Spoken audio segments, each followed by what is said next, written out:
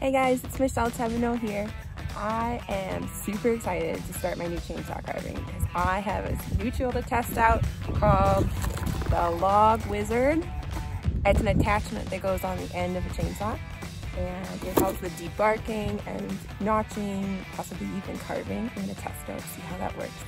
So I've got my chainsaw ready to go with a 16-inch bar, and then apparently all I need to do is add an 18-inch chain and to hook this thing up. So let's see how this goes. I'm super excited. Logwizard unboxing. So inside we have the Logwizard. It's assembled in Canada for a product made in Alberta, Canada. There's the planer.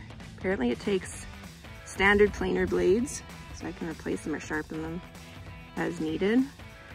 This attaches to the bar of the chainsaw with a few bolts, as in the box.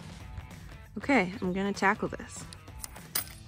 Okay, so I've got the Logwizard installed on my chainsaw and we are ready to go.